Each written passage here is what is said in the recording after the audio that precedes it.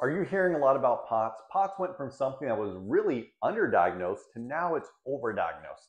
So, what exactly is POTS, postural orthostatic tachycardia syndrome? Okay, it belongs to a family known as dysautonomia. Okay, so dysregulation in the autonomic nervous system. When we look at this, okay, you've got objective findings, and with POTS, really, there's a lack of objective findings. Based upon criteria, you're only looking at two different objective findings, really. One is you need to see heart rate changes of greater than 30 beats per minute when you go from laying to standing. And two, you should have no blood pressure drops. That's about it, okay? Outside of it, you shouldn't have any other objective findings because that would be an explanation for something else.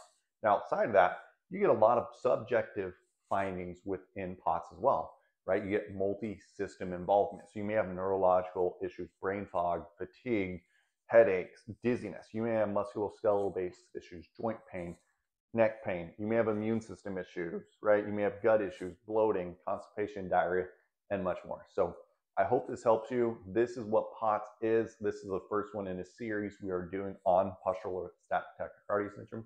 Until next time, I'm Dr. Z, and I'm known as the Brain Guy.